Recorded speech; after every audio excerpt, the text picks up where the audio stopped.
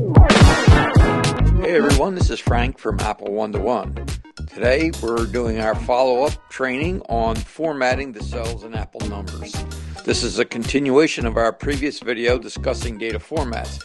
We'll have a link in the description to access the previous video. This training talks about cells and borders.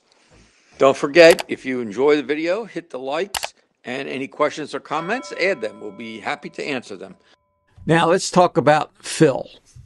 So, you can highlight an area, click on fill. On the fill, it says no fill right now. Click on it. You could have a color fill, and it's going to show you a fill color here, which you can click on and select a particular color. You can click on the color wheel, and the color wheel will pop up, and you can slide it anywhere you like and choose a particular color and shade that you want. Just like that. And you could do that for one cell. You can do it for multiple cells. Okay. See, once you select it, and it drops down here to the eyedropper. Now, if you wanted to make it a gradient, slide this little over here. It's showing you darker and darker, right? Then here's your opacity.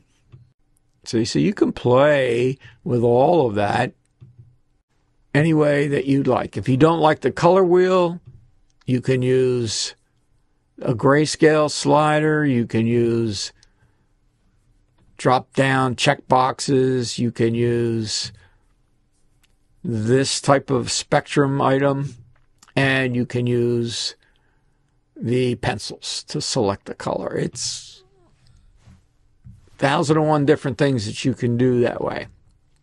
If you notice in column B, I have that outlined.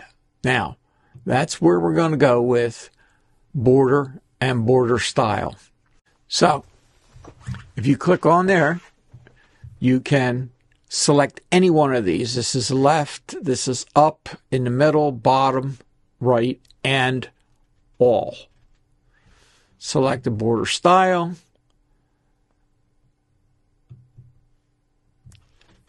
And you see, now you have the point size. You also have your color. So if that point size, say, oh, that's too thick, you can drop it down. Okay? And maybe you don't want black. All right? So if you click on the color, you say, well, I want this, something subtle. You can do custom highlighting. You can add a rule.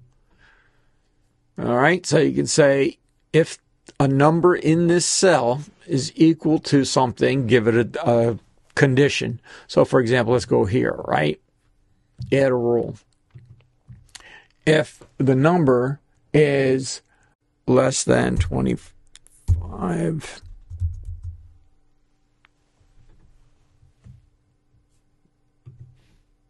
okay? So our rule here, show highlighting rules, say one rule. If it's less than 25,000, red fill. And you can change this to be any color fill you'd like. Or you could do green text. All right, so you have multiple conditions here. Orange fill, whatever you'd like. So even if you come in here and you say, all right, I want this outlined, and I want it outlined in red, okay, and maybe that's too thick, right? So you come in, let's say we want it like that. So that if you have a spreadsheet and you want something to stand out, you can have it separated, or some people use this kind of border for a coupon cutout. You can do that. If you have any questions, please let us know. We look forward to seeing you next time. I would like to take this opportunity to thank you for viewing our content. Don't forget to click the like button and subscribe so you can see all our training videos as well as links to download our podcast.